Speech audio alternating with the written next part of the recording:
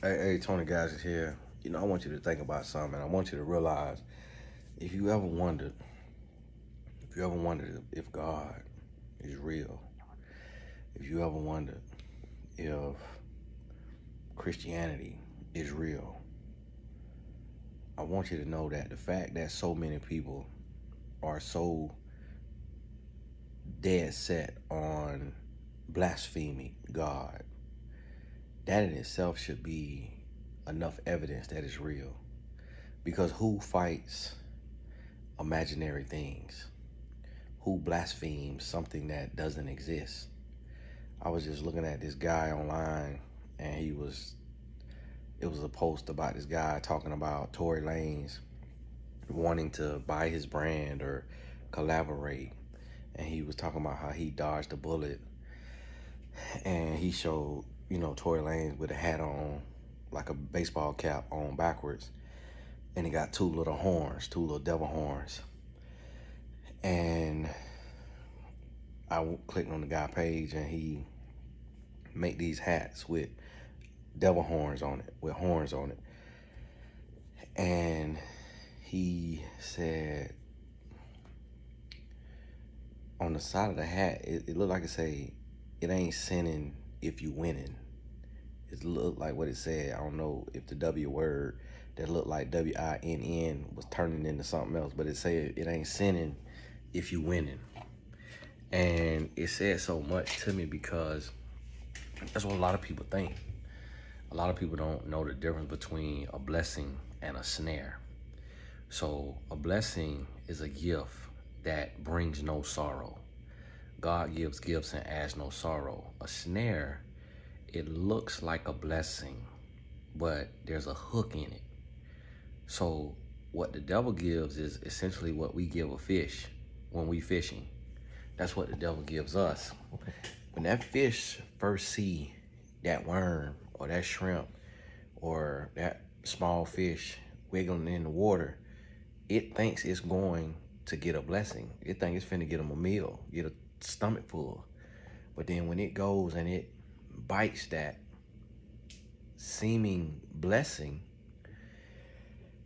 it then has a hook through his gills or through his eye somewhere, and it's pulled up. And if it's in season, it's taken off the hook and it's put in a cooler, and it's taken home and it meets its demise. That's what the devil do. He throws something out there, and he give you a life, and it'll look like it's a blessing, but you don't see the snare, you don't see the hook. And then when you are in season, the devil when he hook you, he gonna kill you. And I see so much battle between the spirits. Somebody posted on TikTok about Jay-Z doing a movie with the guy who played in Get Out, who was like the main character in Get Out. And now he's supposed to be in this movie that they say is like mocking the life of Jesus. I can't remember if it's called Charles or Charleston or something, but it's a black guy, and the guy on TikTok says mocking the life of Jesus. I don't know. I haven't seen it. And I didn't know if Jay-Z was the producer of it. But even with Jay-Z being as big as he is, he has an obsession with competing against God. And that's why he calls himself Hove, short for Jehovah. And so when you go to his concert and you're yelling, Hova, Hova, Hova, Hova, in his mind, you yelling God, God, God. And when you look at his lyrics, he has so much blasphemy to where he may mention God sometimes in a godly way, but majority of the time it's like denouncing God or competing with God or comparing himself to God or minimizing God. And in the song he did with Alicia Keys, the New York song where she hollering, New York. If you go read the lyrics of that song, you'll see in there where Jay-Z says that life starts when the church ends. And he's saying that and it said, Hail Mary, something, Jesus can't save you, or something like that. And then even in that very satanic song where they have a lot of demonic symbols, Run This Town, back in the day with Kanye, Rihanna, and Jay-Z. And then mind you, all three of them, We Run This Town, Kanye, Jay-Z, and Rihanna, all three of them are billionaires. What are the odds that three black people, one from an island, which we know the struggle in the islands, we know how the economy could be, it's very unlikely to come from an island and become a billionaire. But what are the odds of these three individuals making music that mocks God, that blasphemes God, and then because Jay-Z calls himself Hove, which is short for Hova, which is short for Jehovah, then Kanye says, okay, well, if you are God, I'm gonna call myself Yeezus. So he calls himself Yeezus, which is a play on Jesus. And then Rihanna, she takes and she joins forces and they all become billionaires. And then like Jay-Z said in, what's his name, DJ Khaled's album, DJ Khaled did a song called God Did. And I think DJ Khaled may actually be being sincere. But when you listen to Jay-Z's line on there, he keeps saying Hove did. Basically, where other people, they went ahead and just said God did, he keeps saying Hove did, which he comparing himself. And then he makes a comparison, you know, Jesus turned water into wine. And then he says something like, all Hove needed was a stove or something like that. And so he make a comparison between Jesus and himself. And then he keeps saying Hove did. And then we see his wife, Beyonce, who has been documented for her videos having satanic symbolism and her concerts being a sort of worship experience where the crowd is pretty much worshiping her. You know, the crowd is in tears and, you know, just really in awe. Then we have to ask ourselves, like, okay, do these women who go to Beyonce concert and cry, do they cry like that when they are singing praise and worship? Do they cry like that when they go to church? Or do they go to church? And if they go to church, do you literally cry and hold your heart and pant and lose your breath when you go to church and you sing worship music? And when you leave church, do you go online and post pictures and testimonials of how great church was? The way people do when they go to a Beyonce concert and then everybody leaves and literally becomes a disciple of Beyonce. Like, people go watch someone who God gave a gift to sing songs that do not glorify God, and then they leave there and every celebrity post about Beyonce as if they are in a trance. And it's not like, it's like, yes, she's talented, but it's talent. Like, you're talented. And if you sang from the age of 3, you would be able to sing just as well. If you dance from the age of 3, you would be able to dance just as well. But that's just not what you did. But yet, humans will take and pedestalize and worship and idolize humans. And that's why I tell people all the time, and people think that I'm playing when I'm always like, you know, don't praise me. Like, don't praise me, don't. And people still do it. But the reason why I'm careful about that is because I never want to be an idol. I never want to stand between somebody and God. I never want a God complex. I never want to be in competition with God. I never want to be somebody's God. Like, if somebody listens to my message and their life has changed, I want them to say, God used Tony. But so often people say, Tony, you changed my life. And I want to say to that, I didn't change your life. God changed my life. And God used me to impact your life. And you and God changed your life. God changed your life. I just was a vessel to get a message to you.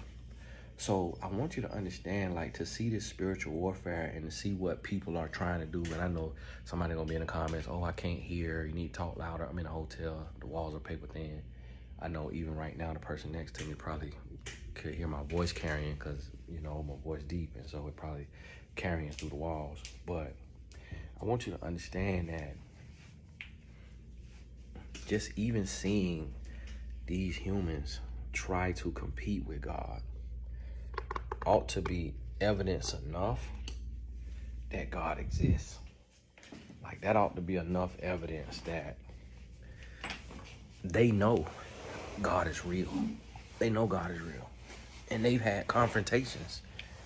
And they've had visitations from Satan. And then I seen Lil Uzi Vert. You know, what they posted, a Lil Uzi Vert where he has this concert and he basically telling everybody that they're going to hell with him or something like that, and basically letting them know that they're under a spell or, you know, in satanic worship and going to hell with him. And he said, you know, y'all are here, y'all are in it, can you not tell? And now you stuck. And like, look at his face tattoos, look at the piercings where he's trying to resemble something demonic. The diamond he put in his forehead. It's like, these individuals in this secular music industry, they're going so far to oppose God. Like, they are trying to literally fight against God, upend God.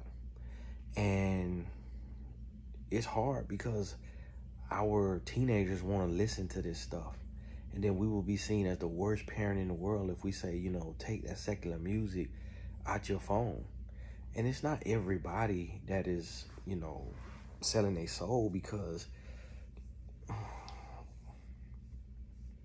not everybody is big enough. Not everybody has enough power, enough money, enough of a following. But when you get to that iconic level to where you become an idol, then you have the power through you to warp people spiritually and to take people away from God. And God allows it because God gives us free will. We have free will. Like, you could pick and choose if you want to live righteous or if you want to live in sin. And even people who aren't trying to oppose God, there's a spiritual warfare. Like, think of all of the album titles, rap album titles, and rap imagery on an album cover that you've seen that is spiritual. I feel like J. Cole had something like a Born Sinner or something like that. I remember even Plies had the Real Testament, and I think it was his face or his head coming out of like a book that was open. The book looked like the Bible, and it was basically, you know, you got the Old Testament, the New Testament, and he did an album called The Real Testament. And it's like, why even the reference? Remember Meek Mill did a song called Amen, and it had the church beat, you know, the church music. There used to be a song in church that was rain down on me, let it rain on me. And I feel like Tory Lanez did a song using that chorus and made it a secular song. And then here comes Kanye, which you obviously can see now that he's not worshiping God. He's not worshiping Christ because of just all of the chaos he went through with his wife and just all of the antics and just all of the craziness. Like, that's not the peace of Christ. Like, you're not acting like that when you really rocking with Christ. And so here comes this guy who calls himself Jesus. Direct and blatant blasphemy. And then he comes and he plays on the church. He plays on the church. He uses the name of God. He gets all these people to sing these gospel songs, and he takes secular music and turns it into gospel. So now you have God emulating, you have the music of God that is emulating the music of Satan. And then Christians are bopping and dancing and clapping to it as if God would ever follow Satan, as if God needs Satan as a leader, as an example, as somebody he needs to spin off of. And then when you address it, oh, you being too deep, or oh, you being too religious, or oh, you taking it too serious. And people don't understand the seriousness of spiritual warfare. And that is why spiritual warfare is why Michael Jackson turned himself white and then end up dying. Spiritual warfare is why Whitney Houston is dead. Spiritual warfare is why Prince is dead. It's why Marvin Gaye is dead. It's why Tupac was killed, why Biggie was killed, why Nipsey Hussle was killed. Like, all of this is spiritual warfare. It's all people who are warring in the spirit. It's why Martin Luther King was killed. It's why Malcolm X was killed. It's why a lot of us who have a voice get to a place to where, like me, I really don't even want to tour anymore, just out of safety, just because you never know how mad the devil is gonna get. And it ain't even about this huge movement. It's literally about the devil being able to see what you're going to upend, what you're going to do, and having somebody get angry with you over something minuscule and possessing that person to take your life. Before Martin Luther King was killed, he was stabbed by a woman, a black woman. Bob Marley died before he reached his pinnacle. And what would his movement and his voice had done to unify people, to almost single-handedly dismantle politics and crooked politicians around the world through his music. And he wasn't saying God, but see, the devil is not just only against Jesus Christ. The devil is against progression, purity, unity, because all of those things can eventually lead to Christ. Or even just that headspace and being in that place. You don't have to worship Selassie. You may choose Jesus Christ, but you could have been led to that place of religion or the thought of a higher power just from the unity and the love that you felt from Bob Marley music. And God could have, stepped in and converted somebody, or had somebody won a soul. And so I want you to really think about this, really look around and pay attention to how the untimely demise of people who were trying to bring about change. And it's really also, you see it on a smaller scale in gang culture. So when you think about gang culture, it's like somebody joins a gang, and then if they want to leave the gang, like, they get killed, or you got to get jumped out, or it's like, it's blood in, blood out. And so the same thing happens. It's like Malcolm X was on this one wave, and then when he changed and he switched sides, they killed him. Nipsey Hussle was said to be, or almost seemed like, a self-professed, killer. And then when he seen the light and he started, embodying his name, Ermias or Ermaeus, or however you say it, which means God will rise, and he started becoming enlightened, and he started saying, put down the guns, and let's stop this red and blue, and let's stop this gangbang. Like, we killing our own people. Like, we running down on somebody who looked just like us. Like, what sense does this make? So the whole time he was always an undercover agent for good, meaning he was a good kid, music school, doing the right thing in school, and then got sucked into the street life for protection, or like You got to do it because you walking past these gangs, you walking home past these gangs. And if you don't join, you're not going to be respected. You're not going to be protected. So for whatever reason, he felt forced to join. And then when he started pushing a positive message and he started to unify and bring people together, and he rapping about to meet with the city council and about to meet with these different people. The next thing you know, boom, the devil get him snuffed out. His life is taken. And so I'm very sensitive to that stuff, and that's because I know that I'm a servant of God, and I don't play around with that stuff. And I know I'm a servant of God, and I know that my message can set captives free because it's God's message and it set me free. And that's why I don't worry about connecting and collaborating and all that, because God got me. God got me, and my focus is not money. Like sometimes God will just touch somebody's heart to send me a blessing. And I be in a struggle because my message is not that popular. So it's not like I'm like swimming in cash. I'm blessed, but I still struggle. I still have to pay bills. I still have to do that. But I have to trust that God got me. I trust God got me, and I see what's going on out here. And because of the devil being so loud and him using so many people, I got to speak up more. Every time I feel it, every time I see something, I got to speak up more just to help more people become aware.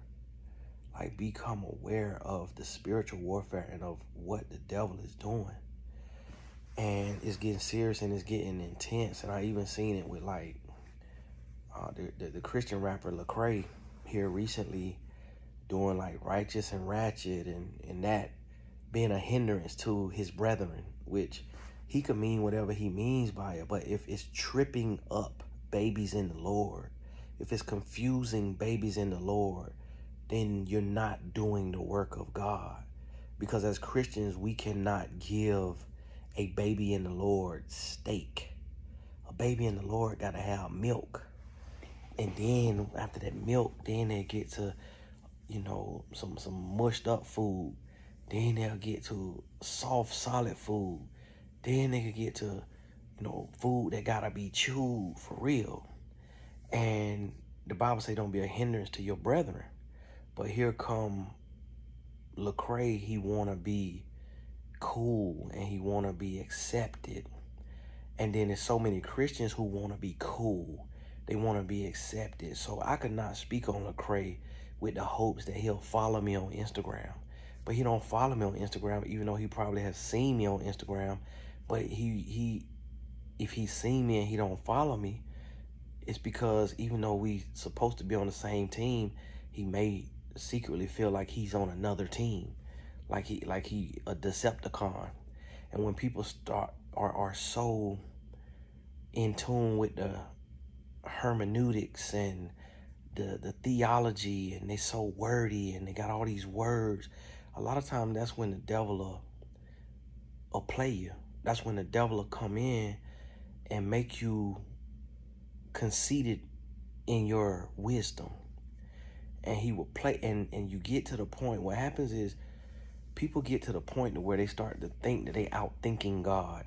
They start to think they're too enlightened to believe in God. They start to think that you got to be a dummy.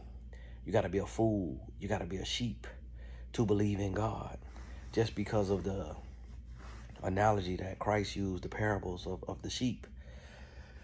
People will take that as, oh, you're weak.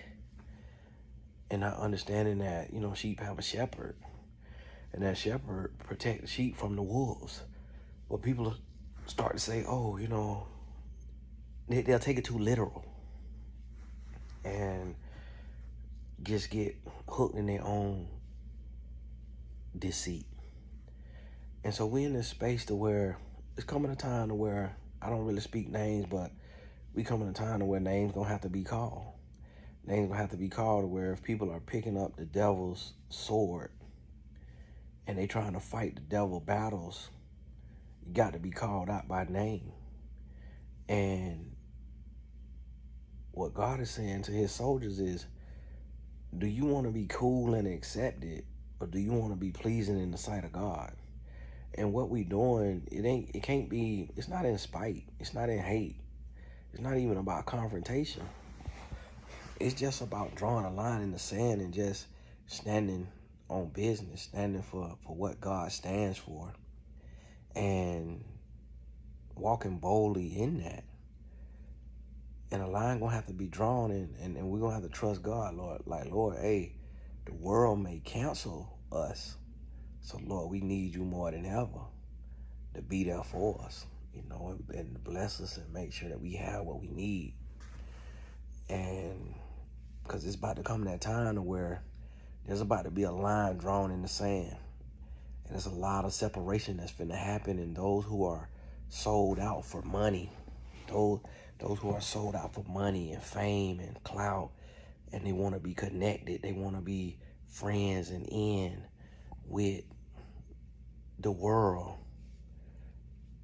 it's going to have to be a separation. Going to have to be a separation. That's why the Bible say, come out from among them. Like, God is not with joining forces. It's one thing to minister to. It's one thing to be accessible for the sake of ministry. But it's another thing to join forces and lock arms with those who have clearly chosen the devil's side. And so this thing getting real. And it's time that we put our spiritual lenses on and we start to look at the world through spiritual lenses instead of through carnal lenses. We look at the world through godly lenses, and so that we able to put a hedge of protection from God around ourselves and around our family. And we guard our eyes and we guard our ears, and that we're very mindful of what the devil trying to do, because a lot of so-called Christians are being bought. They're being bought with a price, but not the price that Jesus paid. They're being bought with literal dollars. And I want you to think about that. Like, Jesus paid a price of blood on the cross. Something that's priceless, something that you can't put a dollar amount on. And yet, because the dollar is currency in our world and it buys houses and cars, people are selling their morals, their values, their Christian beliefs, selling their soul to make more money. But money cannot be taken with you. Money cannot buy you a ticket into eternal life with God. Like, money can't do nothing for you but serve you on this temporary stop on earth. And as we know, through Christ, we are spirit. We made in his image. And we passing through. That's why the Bible says don't store up your treasures here, where things can rust and moth and tarnish, but store up in heaven, where it's eternity. And we struggling. And we really losing. We losing in a lot of ways. And so, you gotta be mindful. You gotta be mindful and, just be able to really discern. Pray for discernment. Pray for wisdom, knowledge, understanding, discernment, discretion, power, strength, faith, courage, boldness, and be humbly bold in the Lord. Don't be arrogant in the Lord. Don't be conceited in the Lord. They don't go together. You can't be that and be of God. You don't have to be a segregationist and standoffish, but you got to call a spade a spade. You got to speak on what we got to be speak on, and we got to hold each other accountable. So, hey, I seen, and like with Lecrae, he was talking about, I could quote Cardi and Corinthians, but it's really probably because he's at a space in his life to where it would be a dream for him to be featured on a Cardi B track. Like, he probably would do it in a heartbeat. And so using his platform to really placate to the devil's music so that he could get picked. It's really like pick Misha behavior. And it's sad when Christians want to be accepted by the world instead of wanting to be a peculiar people, a people that are set apart and uniquely, divinely designed to where people want to look within and say, where's that joy from? Where's that peace from? Where's that peace that passeth all understanding? How can I get that? Not where's that judgment from? Where's that standoffishness from? Because we still should show love. You show love by being kind, but you don't show love by emulating or by getting in bed with or joining forces with. That's not how you win somebody. And I remember on a very small, simple scale where I was working with an NBA team as the team life coach, and the star player came up to me and he was like, man, why do you have a gold necklace? Why do you have a Rolex? Why do you have Balmain jeans? What is this? And it was like, what he was saying is, he was saying, you're dressing like me, but you're supposed to be mature. And I want to look up to you. I want to grow to the level you're on. But if you're on the level I'm on, you're leaving me no room to grow, nothing to aspire to. So don't try to be like me. Don't dumb yourself down and try to be like me. Like, be different, be peculiar, be better than me so I can grow to where you're at. And we had another guy on the team who used to always, he would talk about God, and he was a fake Christian. And the other guy, the star player, he came to me, both of them were star players, but he came to me, he was like, man, just like such and such, man, he always, want to talk about God and pretend to be like a Christian, but then he listened to Young Thug. You can't be no Christian and listen to Young Thug. So here this guy was who he loved Young Thug. The other guy who wasn't claiming to be a Christian or a good guy, he was always in the strip club. He loved the rap music. They know every word to the rap music, which I never understood. I'm like, y'all would be scholars if you learn your schoolwork the way y'all know this rap. But it upset him that this so-called Christian was listening to Young Thug. And that is what the Bible talks about not being a hindrance to your brethren. Like, this man who was living a secular lifestyle wanted to see righteousness from self-proclaimed Christians. He wanted to see a difference so that when he is ready to change, he has something to emulate, something to aspire to. But what he was saying is, what is the point of me changing if so-called Christians are emulating me? If you dress just like me, if you listen to the music I listen to, then how can you be renewed? How can you be different? So essentially, like, let's say if we put it in women's terms, and guess what? He was right. Like, yeah, it don't mean a Christian gotta wear khakis, but I was trying to look like and emulate the world, like literally. And it wasn't just like me. It literally, it also came from my wife being into fashion. But guess what? The other people in the front office, which is what I was considered to be in the front office, they wore suits. And the players respected them more because they wore suits or they wore khakis with polos. And those people would look down at me because I have on camo print pants, with a blazer, with a t-shirt and a blazer. And they're like, what you got on? And so just something as simple as that, which we get mad about it. We get mad about it. But now I've learned, let me dress the part. Let me dress how I want to be addressed. So if the superiors don't dress like the players, If the admin don't dress like the players, then I'm not going to dress like the players. If the admin, the front office, dress like the players, then I'll dress like the front office. If that's what the players see as normal and respect. And that has nothing to do with, religion or Christ, but it was a thing.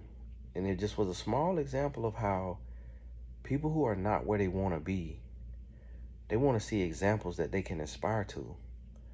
So if they look at Christians and Christians are bickering and fighting and mocking and imitating the world and living in sin, they can be like, whoa, what's going on?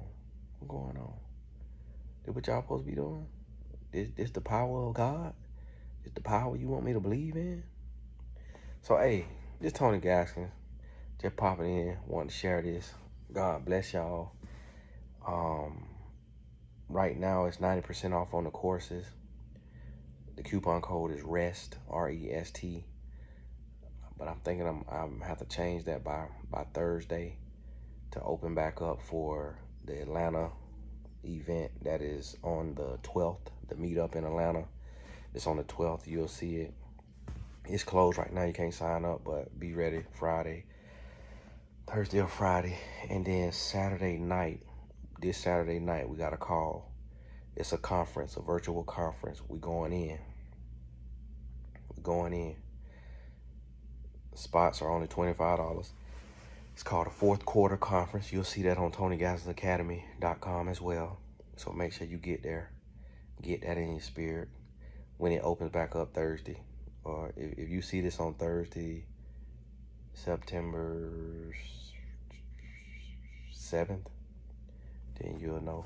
But hey, this Tony Gaskins. God bless you. We'll talk soon.